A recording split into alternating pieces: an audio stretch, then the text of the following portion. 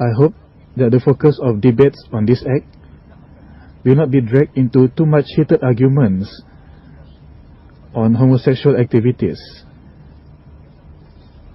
under Section 377A. In my view, the government's status quo stand on homosexual activities under Section 377A is for the benefit of society as a whole.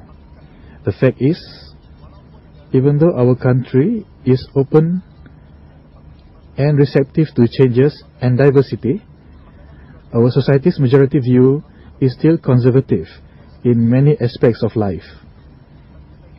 But I concede that current points of view, especially among youth, is changing to a more progressive one.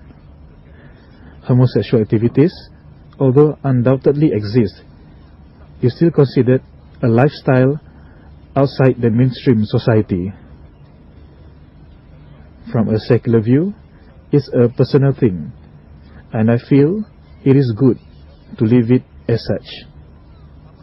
But many of my constituents and Malay Muslim community leaders believe that by making the activity not considered as an offense, it can be seen as an endorsement or support.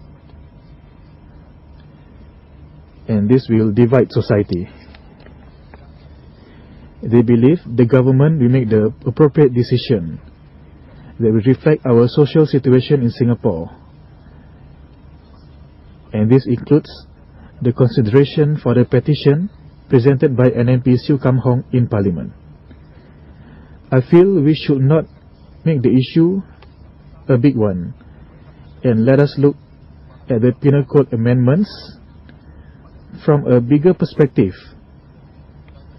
and for the benefit of the majority of Singaporeans.